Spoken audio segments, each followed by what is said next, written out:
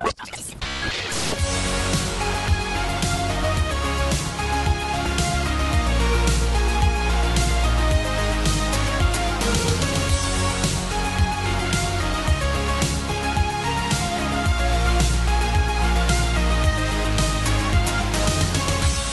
everyone and welcome to the 10th episode, double digits, 10 episode of the Tuesday Night Podcast. I'm your host, SBJ, and with me today, I do not have Alan and Sean, which is weird because it's called the Tuesday Night Podcast and they are not here.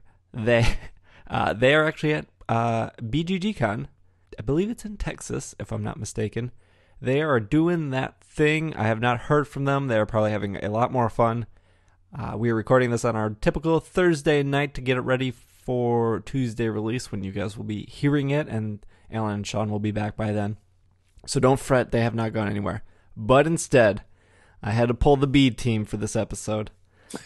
That's so true.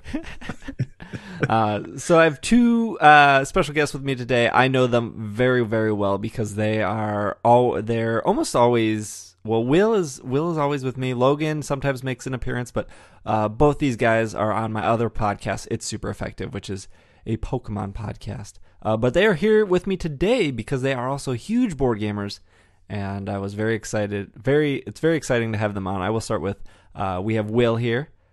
Good evening, everyone. I will do my best to not talk about Pokemon, but stay focused on board and tabletop gaming this evening.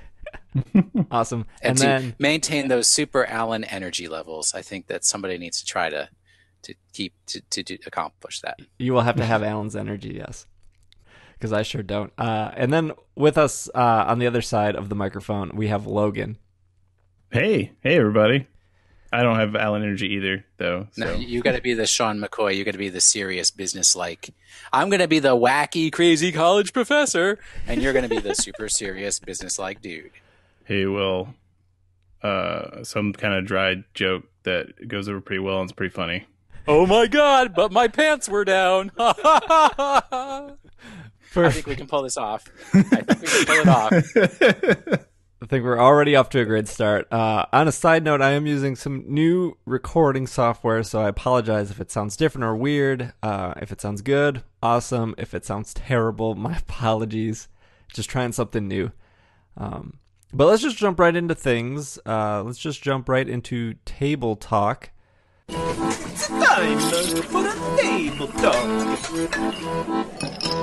Hopefully we can unravel Will and Logan as we go along here.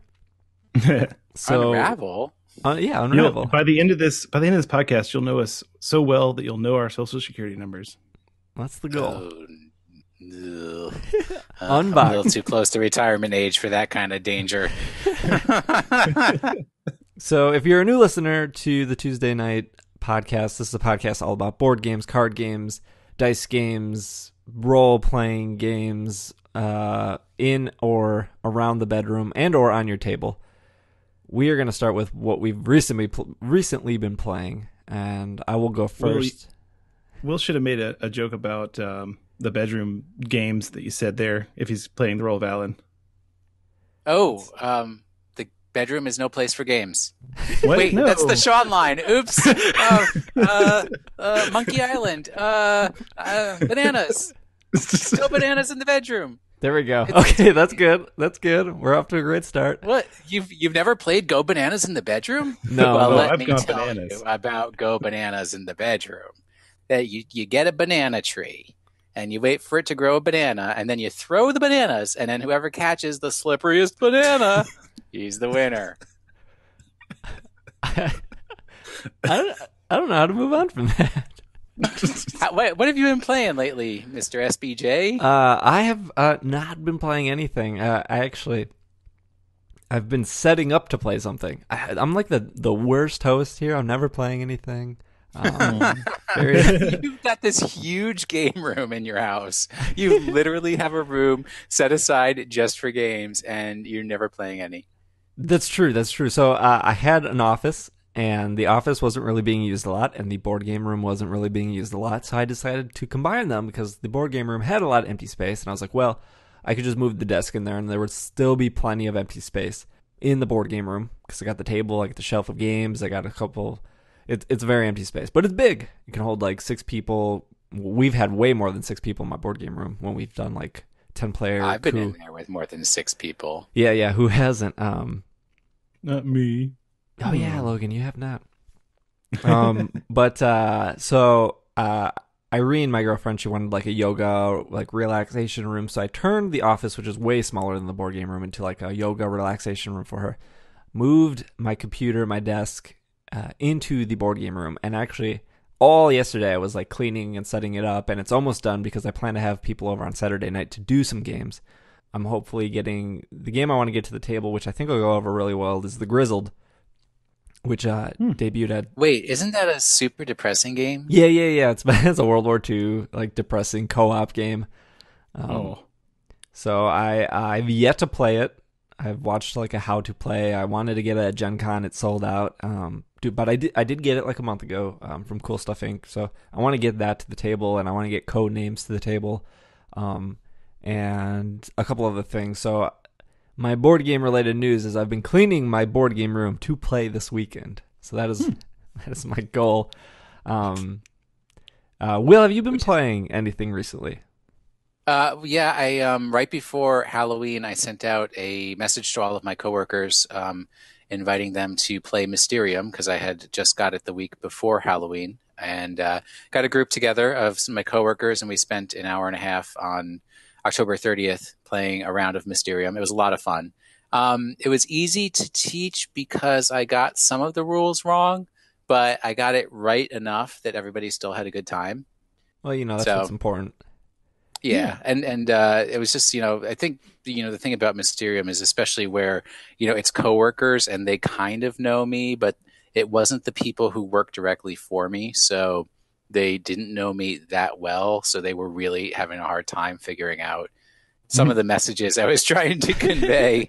And the best one was like, because also I think one thing that's not clear about Mysterium is when you go from the murderer suspects to the room to the weapon, the number of clues that are on the suspect card or the weapon card decreases, so that when you get to the weapon card, you only see the weapon and there's nothing else on the card that you could use as additional clues when passing the visions over.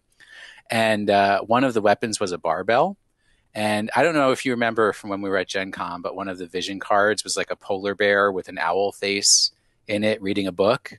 Yes, so I do remember that. I had that, and I handed it over to one of my coworkers. I'm trying to get him to pick the barbell. So he's like looking at it. He's like, is this the typewriter? Because there's a book, and it probably the typewriter, unless he means it's a super jacked polar bear. And I just wanted to like yell right at that moment. It's like, that is exactly what I mean. It's a super muscular polar bear. So pick the frickin' barbell. Let's unbox that a little more. Unbox is like my word of the show, because this past Gen Con, Will, was your first ever Gen Con. True. And that's where we met up. I feel like you really stuck to like Mysterium. Like I didn't see your eyes open really as wide, and you didn't like gravitate so quickly to maybe code names, but like Mysterium really kind of stood out to me as like a connection to you. Yeah, definitely. I like games with cards because, deck building games are my favorite. But the game I actually bought at Gen Con and brought home with me that I still haven't played is Legacy. So, Legacy Gears of Time. I'm the same way. I've owned that for maybe like 2 years at this point. I still haven't played it. But yeah, no, I mean, I did, but there's other stuff that I bought. But also, Gen Con was kind of an overwhelming experience for me. It was just very large. So I did, every day have to take some break time away from everybody. And I'm glad I know Indianapolis well enough that I have a spot that I could go to get away from the crowds. Nice.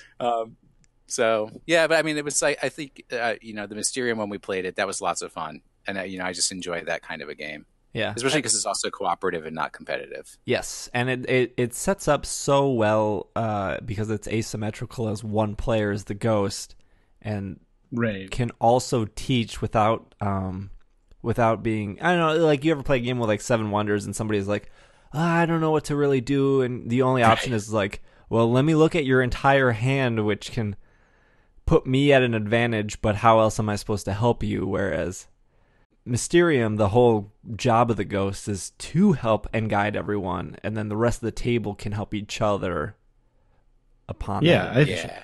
Like the person, it's I think the de facto person who is the ghost, unless you have like a crazy hardcore play group that's going to play it a bunch of times, is always going to be the person who owns the game.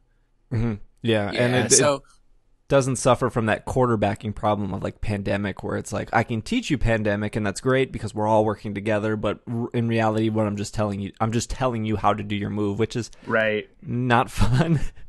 Yeah, I mean, it's very quickly, like, if people don't understand Pandemic, it's very quickly, like, they feel like they're on autopilot, not making any decisions. I know what you're talking about. Yeah. So I would say my two pieces of advice for anybody who hasn't played Mysterium yet, two things that aren't clear in the rules. Number one, the clairvoyance markers, where you point, where you think that somebody is making the right guess or the wrong guess. Everybody gets their used ones back after round 4. Because that's not clear at all. And everybody was like kind of running out of markers, and we didn't realize that you get them back after round 4. Also, pay extra attention to what it means for the low, middle, and high success rate at the end of the game for seeing how many cards, you get to see for the actual murderer. Because that was very unclear. And I would actually recommend looking up on the internet guidance on how that is determined, because it's really not explained very well in the rule book at all. So my first game that we played, it was only 3 people, so they didn't even have that track. It was like, that part of the rule book was really confusing. And I was like glad we didn't have to deal with it. I played with 6 people and it was still confusing. So, I mean, you could probably easily play Mysterium without the like voting if people are wrong or right. Yeah, I mean, with the 3 players, it didn't really suffer or anything. Right. It still felt like the same game, and well, I mean, not that I know because I haven't played it the other way, but it was very enjoyable. Yeah, awesome. Well, cool. Logan, what have you been playing? You probably have a list. I think you play more games than Will and I combined. Well, recently I've been playing a ton of Pandemic Legacy, because that's been every time I get together with my group of friends. Well, and Dungeons and Dragons, like we play that every Monday. So I highly recommend D&D 5th edition, but also Pandemic Legacy is really fun. We were just getting started when you guys talked about it on the podcast, so I sort of just like skipped past it because you said there was a little bit of spoiler stuff. And I don't think I spoiled anything. Well, I think you just like said the word possibly spoilers, and so I just went, get out of the way. yeah. I in retrospect, I don't think I spoiled anything. Okay. Yeah, I mean, because I listened to a podcast that did have spoilers, and you guys didn't. Oh, okay. Didn't spoil. Yeah, I've yet to open my box. Going back to my conversation of my board game room not being clean at all, and was the biggest reason why I haven't gotten to Pandemic Legacy. But I've yet to open my box. But are you enjoying it without? People are probably like cringing, like hoping there are no spoilers. I will not spoil anything because I really value the experience a lot of being fresh and getting into it, because that's the whole point of a legacy game, is to be surprised by everything that you open. But I've been having a blast. Like, seriously, it's like at the end of every game almost, you're going to open up new things and find new things out, and there's going to be big plot twists in like the middle of the first game. So here's one thing I would say that is not a spoiler, but it's something we missed, which is that you open the first package during the first game when the third pandemic happens, or epidemic, I'm sorry, which I didn't realize that. Like, if the card just says stop, it has the stop sign. So I stopped reading altogether. But you need to continue reading the full entirety of the stop cards, because they'll tell you when to open the next stop card or to flip it over.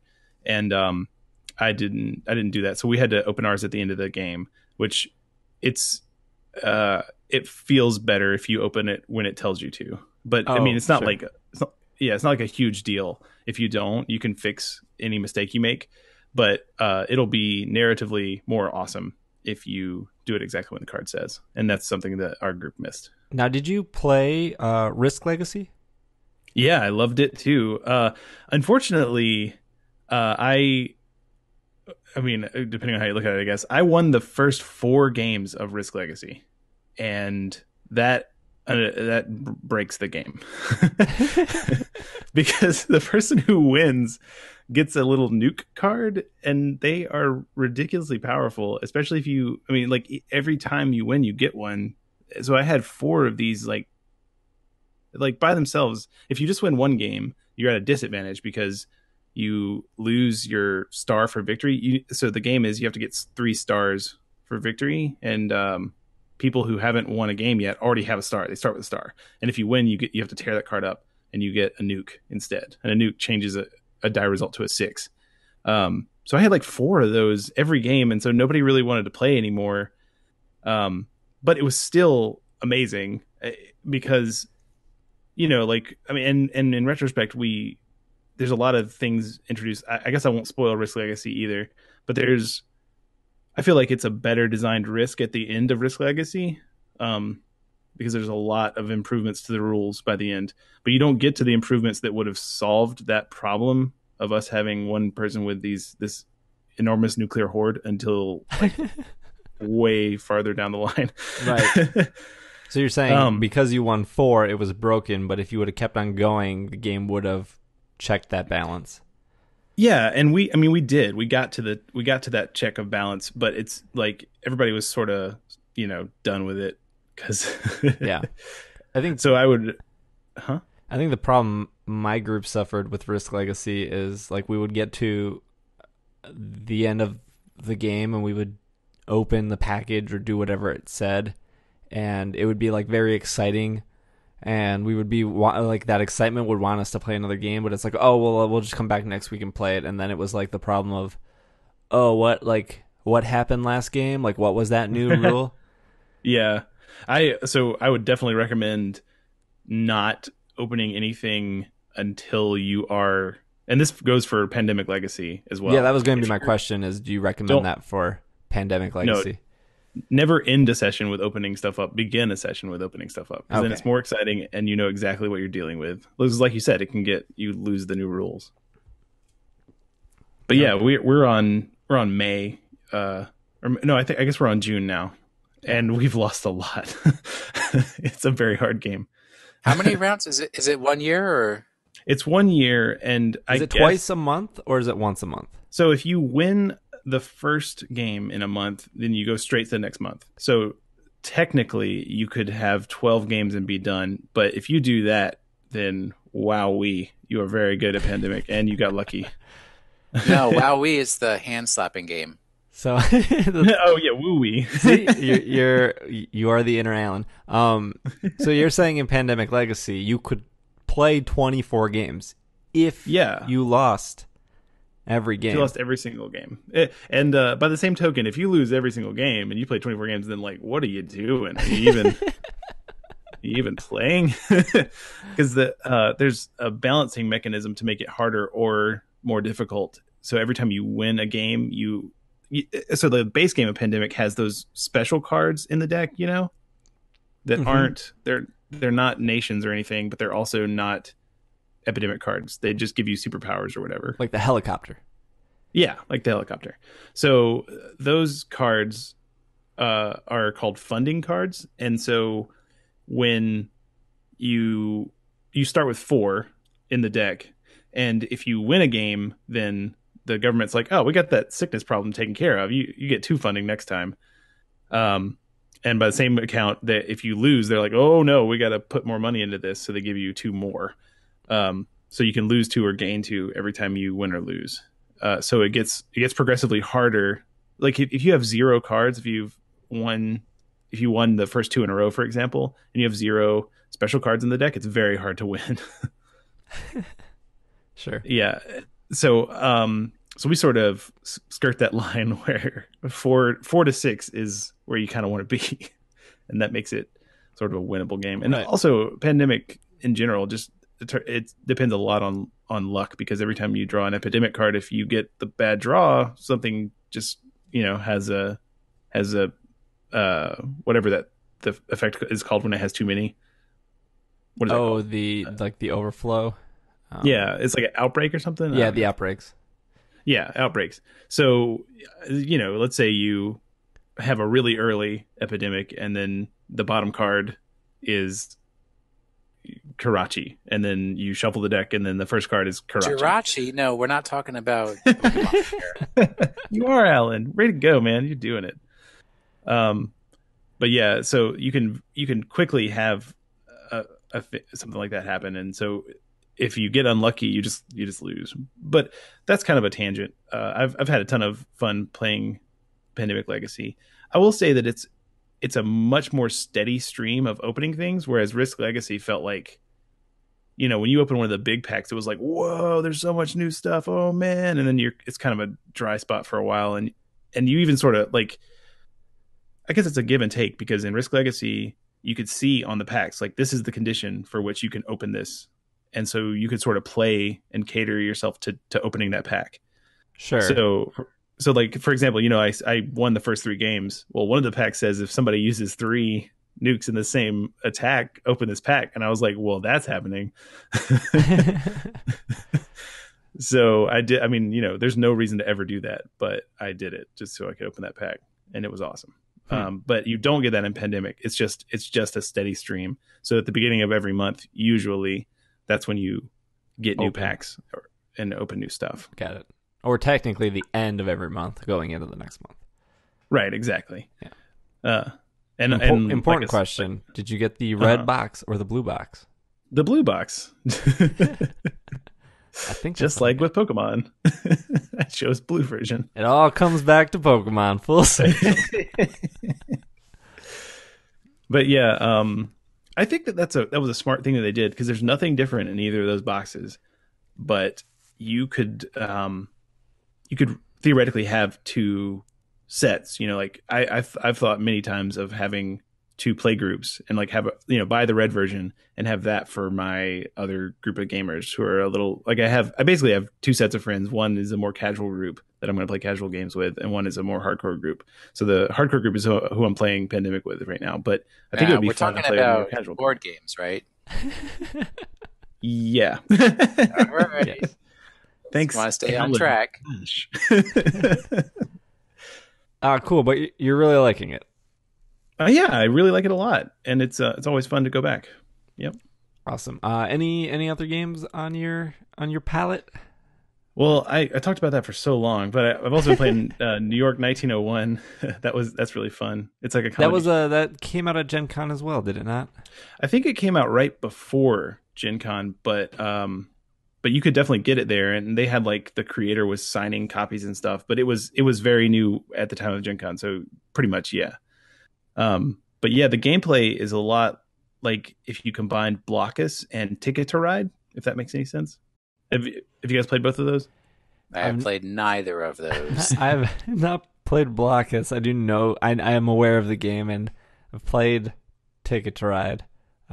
So Blockus, I know you're going to explain it. Maybe you want to give the elevator pitch. Oh snap! Sure. All right. Do you have a timer? I have a timer up. Oh wow! Oh snap! Okay, well then go for it. Somebody ding me. All right, so you are playing this very wealthy, affluent person in New York in 1901, beginning to build buildings in the city. So you're one of 4 colors, and you play Tetris-shaped pieces that you have of buildings. You go from the bronze to the silver to the golden age, and then you have mega skyscrapers like Woolworth or something like that. There's limited space available, so you take turns acquiring areas to build buildings and then placing the buildings on later turns. So you're kind of playing to get the spaces before everybody else, and then have shapes of buildings, because some of the buildings are irregularly shaped or they are longer or something. So somebody can easily block you from getting a very large building by acquiring some space near you. So you have to kind of manage that. All the while, there are bonus points available for streets to build on. So if you build a building that's connected to a street, it's worth more points at the end of the game if you can have the most buildings on that street. And similarly, there's Wow, you just described a more boring version of Monopoly. Oh no, it's way more balanced and better than Monopoly, and it only takes about 30 minutes to play. So I did it injustice. What's the rest of the premise here? Well, the only thing I left out was there's bonus cards for various things. So you may have a bonus for irregularly shaped buildings. If you're the person with the most irregularly shaped buildings, you get X bonus. If you're the person with the most square shaped buildings, you get a bonus. If you're the person with the most buildings, on X street, then you get bonuses. Yeah. I watched the like a Let's Play and like a rules video, and I was just like, I don't think this game is for me. Like, I'm sure I would like it, but I don't think I could set it down at my play group and like have them excited about building buildings in 1901.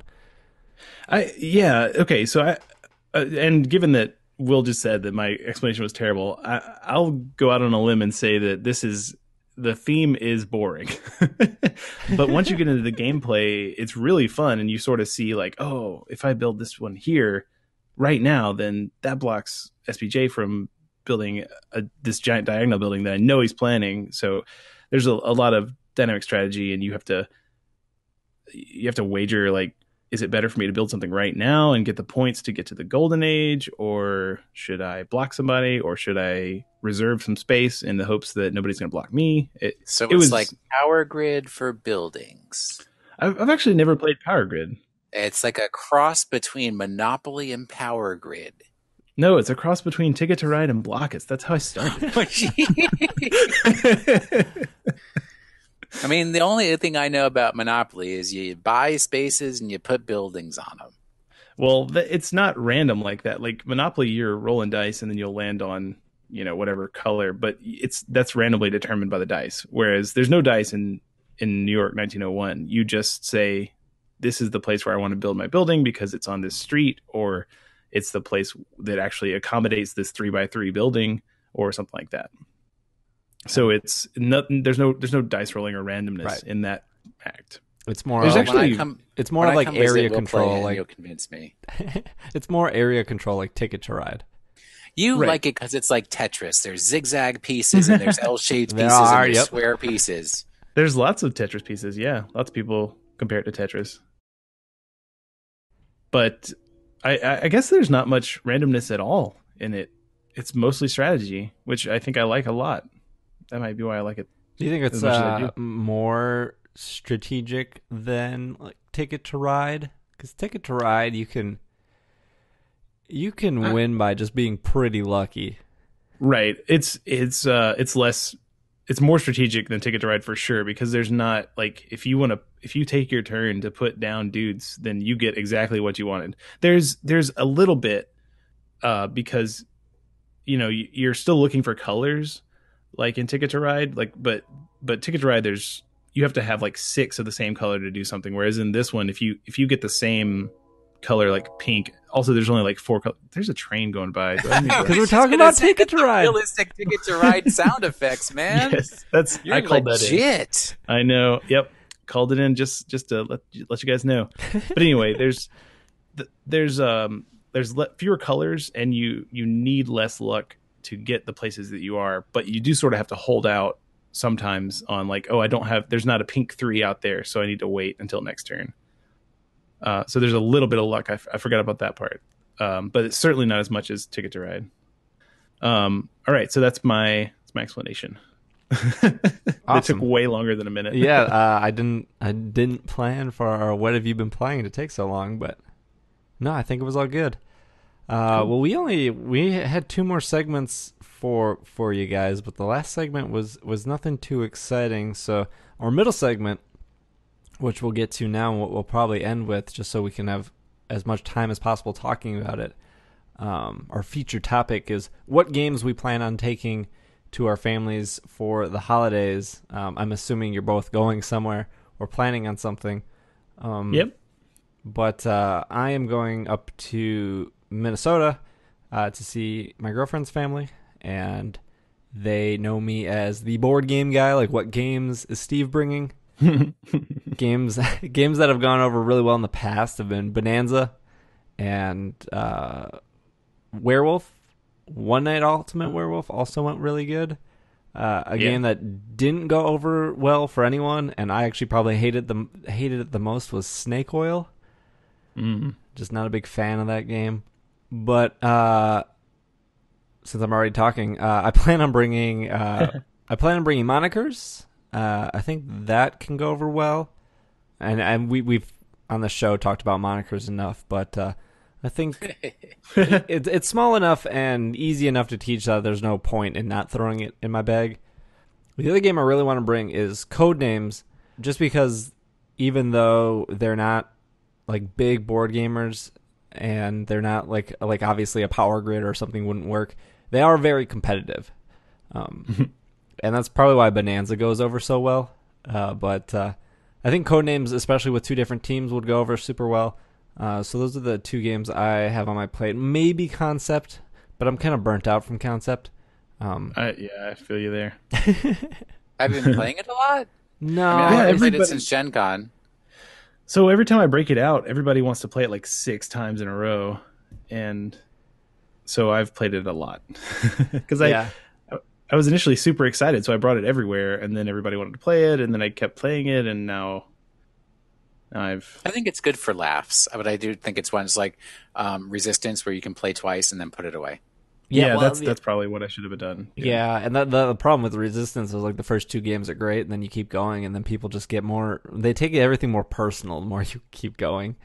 Yeah, I don't think Concept has that, but there is something about Concept where it's just like, oh, I get so disappointed in how stupid you people are. I not pick up on obvious things. Maybe it's that. Maybe it's just frustration of like how dumb the whole table is, including like, I'm not saying I'm smarter than anyone. I can't think of anything to like help my cause, but it doesn't feel like rewarding as much as like other games do. Oh yeah. There's not really like that. Like, at least when you play werewolf and like you discovered all the werewolves, like you feel victory, like you did it. And if you're the werewolves and you eat everyone, you feel victory that you did it. At Concept, you're just like, yeah, I did it, guys. I bet all you feel dumb. So yeah, Monikers and Concept are my my games. I think hopefully that'll go over well. Yeah, that's kind of my goal. I don't know if you guys have anything on your plate. Maybe I can think of another one, but those are my two pretty high up there. So I think last year at Thanksgiving I brought Sheriff of Nottingham, and I did not think that my family would really respond that much to it, but I was like, this is kind of easy. I could probably teach it, but my family's not like huge gamers, but they are really competitive, and wow, I was super impressed because have you guys played Sheriff of Nottingham, first of all? Yes. Yeah. Nope. Yeah. Okay, well, it's like a bluffing game. You put stuff in bags, and you say like, this is 4 chickens, but it might not be 4 chickens, and it's oh man, not asynchronous, but asymmetrical. There you go. Yep. In that one person at a time is the sheriff. So they're looking people in the eye, and it's like, I don't believe that those are 4 chickens. It's like wine or something in there. And so the sheriff can choose to open somebody's bag or not. If they were lying, then the sheriff gets money from them and takes away their bonus stuff like wine because it's worth way more. But if they were telling the truth, the sheriff has to pay them. So you have to sort of weigh what you're doing. And everybody gets to be the sheriff twice. So it's a pretty quick game too. So it's because it's only 2 rounds. Well, I was going to say the thing Steve knows about me is I cannot lie. I hate bluffing games, and I never, ever, ever lie. And that's why I always win, especially like Coup. I don't think anybody's ever beat me at Coup because I just never lie. Dude, not lying is a completely legitimate strategy in all bluffing games because everybody thinks that you're like some mastermind and you're just never lying. I will literally start the game by saying I do not lie. I can never lie, and people will still like think that I'm lying. Yeah. I don't know. Well, I mean, it is the point of the game to lie ostensibly, but that's your advantage there. So are you bringing back Sheriff of Nottingham this year? Or are you doing something Absolutely. Else? Like, I didn't even finish my story. Okay, so my whole family are just completely insidious when it comes to this game. That's what it revealed to me because they all just lied to each other's faces and did it just boldly. They were like, "This is definitely 4 chickens. You can take that to the bank, buddy." There's just, and like selling it on, laying it on thick. And those people were lying all the time. They would just slide under all their bonus stuff and be like, ha ha ha. And the best one was my cousin. So I explained the rules and I was like, okay, you have to tell the sheriff your truth or lie, but it has to be, the number has to be right. And then you have to say what it was one time. And then after that, you can say whatever you want. It doesn't matter. So I like put that away and didn't think anything of it. But so my cousin told me, this is 3 chickens. And then I was like, so what did you say? And this was later. It was like 5 minutes later. And he was like, it's 2 chickens. Or no. He said like, it's 3 bread. And I was like, wait a minute. You said it was 3 chickens. I'm definitely opening this. And it was 3 chickens. And I was like, wait, but you just said 3 bread. And he's like, well, you said I only had to tell the truth the first time. And I was like, what? And so I had to pay him the money. It was amazing. So I'm definitely going to bring that back. And I might. So we sort of played One Night Ultimate a couple of times on a beach trip earlier in the year, and that went over really well. But it was only like 3 of us there, and one of us was a 7-year-old, and turns out they cheated a lot. Werewolf, but it was still extremely hilarious. So I'll probably bring Werewolf back. The young ones are the cheating ones. Well, I think it was more like he really didn't understand, and he was like so excited to just see what everybody was doing, so he just had his eyes open the whole time. Oh, okay. And it wasn't like he would cheat in outside of his own favor too. He'd be like, "Well, I'm definitely a werewolf." And you're like, "What? Don't say that." Or he would talk when it was his turn to open his eyes, but that's just because he's young and he doesn't know why he shouldn't. So. It is still hilarious, and so that's going to be fun too. Right. Cool. Anything else? I mean, concept and code names, probably. Yeah, code names getting around. Actually, I wanted to tell the story. I was at the dentist this morning. Mm-hmm. I go every May, every November, every 6 months. Got to get that dentist checkup. And prior in May, my dentist was like, "Oh, are you doing anything fun for the summer?" Blah blah blah. I was like, of course, like they got like the sharp needle scalpel thing in your mouth. I don't know what it's called. Oh, the pick. And I'm like, trying to explain, like I go to Gen Con, it's like a board game thing, but not like Monopoly board games, like games you've never heard of, but don't take that as like sounding hipster. It's totally hipster, by the way. So we talked about that a little bit, nothing like just dentist small talk. So I'm sitting there this morning, just cleaning my teeth. And she's like, "Oh, how did your board game thing go?" And I'm thinking like, whoa, like very like I see this lady twice a year. She remembered that. That's very cool. And I was like, "Oh, it was really, really good. It was really good. Like I had a lot of fun. Saw a lot of people that I only see like once or twice a year." And she's like, "Oh, cool." She's like, "Was there any like game that kind of like stood out to you?" And I was like quickly thinking of like all the games I played, and I was like, well, like. Clearly this older dentist lady, like I'm not gonna throw out like Pandemic Legacy or something. So Flickster, what was that Western one? Flick 'em up. Ugh. I loved it. I love that game. I have that game. I have not opened it yet. So I was like, "Oh, I played this game called Concept," and she was like, "Or not Concept." Ooh, look, I'm already. Code names. I played this game called Code Names, and it's really cool. And she's like, "Well, sell me on it."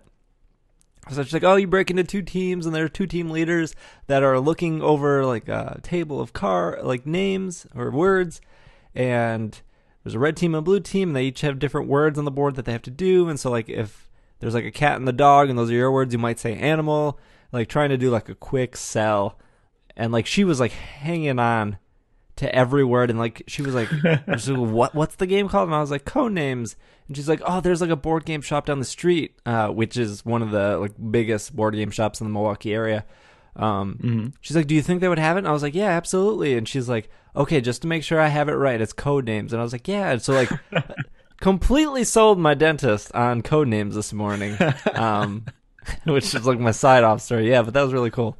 6 months Let's from now. not underestimate how great it is that Milwaukee has like a chain of board game stores. Yeah, the Barrister. Because They have Washington, D.C. certainly does not. Yeah, they have the Board Game Barrister in Milwaukee. There's one location on the east side, and then there's one kind of out in the suburbs. It's not technically Milwaukee, but it's close enough that you can say Milwaukee. So, and they pretty much have everything that you would see on like Cool Stuff Inc. or mini miniatures or whatever that site's called. Mm-hmm. But yeah, that was a cool like experience this morning. Will, what do you got to report back in 6 months? Yeah, I'll report back in 6 months. Keep listening to the show. You'll find out if the dentist enjoyed Codenames or not. Will, you plan anything this holiday weekend? So I always travel with love letters because even if I'm just going to be seeing my mom, that's something that she and I can play together. But it's also my litmus test for how intelligent the group of people I'm with are. Because yeah, well, no. So I can test people because, the fundamental rule of love letters is take a card, play a card. Take a card, play a card, right? Mm-hmm. You don't have to think that much, right? Especially if it's a friendly game. So I can tell by having people play, like, who's the one who's going to be a little bit slow in playing our next game because they don't quite get the concept of take a card, play a card. Otherwise, I'm probably going to try to meet up with some of our Georgia friends who are Pokemon related, so I will not speak their names here. And they do a lot of board gaming as well, so I'm probably bring Legacy Gears of Time with me and Kenzume Goddess, which is like my #1 favorite game of all time. So your deck building, and it's easy to carry. Yeah, that's easy to take with me. So. No Mysterium? I might bring Mysterium, but that's like takes a lot of setup and everything, so that's a lot to bring with me. But maybe we'll see. Just doing something a little later. I'm trying to think of like other light games that go over well. Yeah, Kenzume Goddess is pretty easy to teach. And then like as you're playing it, you can figure out that there can be more complicated strategy to it. Sure. Yeah. So, I would suppose the theme might turn people off though. I have no idea what you're talking about. I mean, it's just cards. That's true. I might bring No Thanks. That seems to go over pretty well. Oh, man, I got to buy No Thanks. Yeah, it's like... No, and I got to buy Monikers. Monikers, No Thanks. Yeah, Will, you might want to look into No Thanks. It's a bluffing game, though. Nope, no thanks. That's like, what was it? Like, Eat Your Beats? Oh yeah, no, the beats. It is Bad Beats. That's what Bad it was. Bad Beats. Yes, I actually played that game after Gen Con. Well, a bunch of people were playing it at Gen Con. I was like, yeah, that doesn't look for me. So I played it after Gen Con, and I was like, yeah, this isn't for me. Yeah, it's from the people who made Ascension, and I mean, like Ascension's good, but yeah, that theme is literally Beats. I mean, I not that I like Beats at all, but I think the theme is. Beats. I think the theme is really funny. I mean, I guess, but it still Beats. I don't know. I can't. Yeah, I can't do that's what makes it super funny. Is Beats. No, I don't think that game. Like, I would rather play Coup instead of Bad Beats.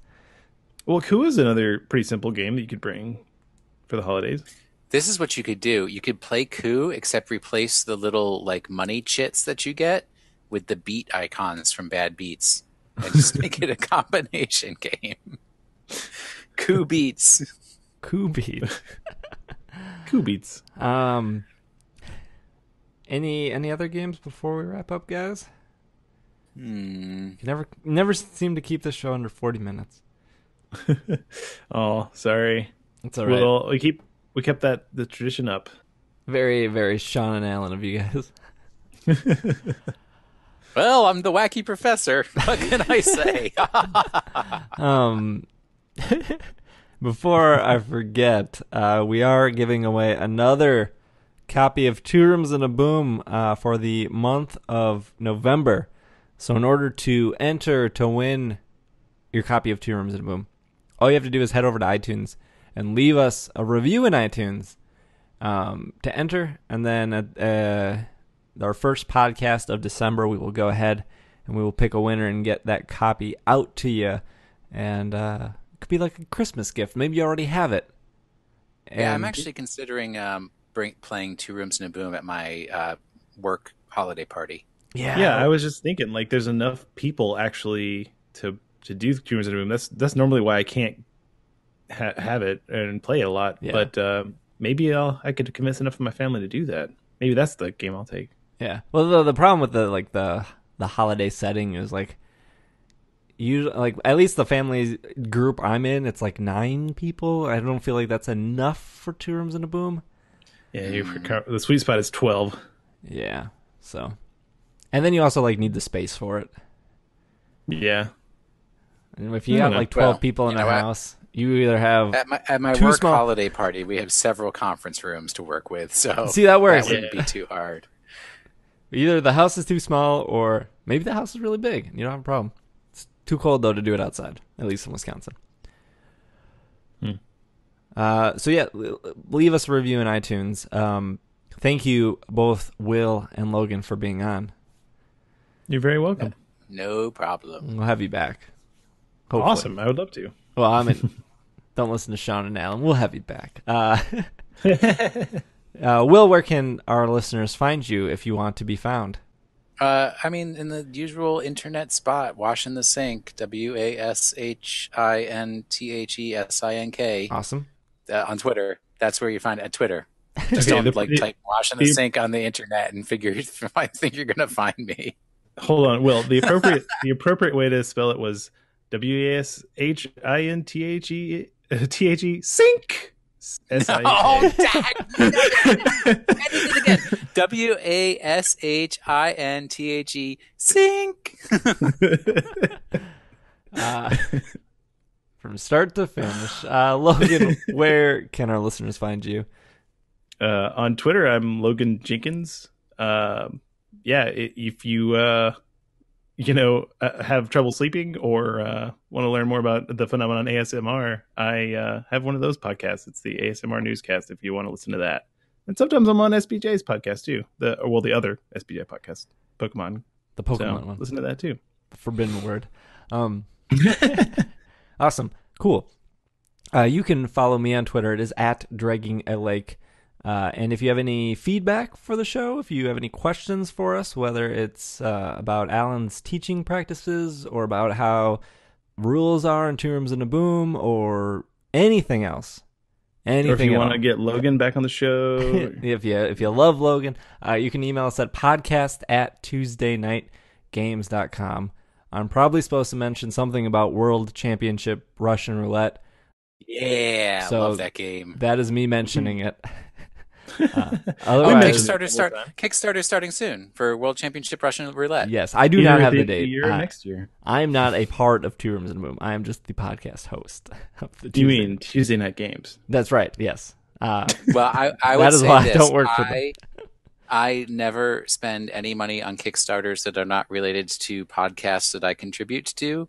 I will give money to World Championship Russian Roulette because I played that game and I love that game and I want to see that game happen. And also it's related to a podcast that you contribute to now. And it's, wow, you pulled that one. You're so right. They tricked me. They changed the logic of the rules so that now I have to do it. Now you have to do it. Wow. Well, thank you. Thank you, listeners, for listening. Hopefully you enjoyed this episode. We will be back next week after the holiday weekend to talk to you about more board games. But this has been another episode of the Tuesday Night Podcast. And we are... super effectively finished.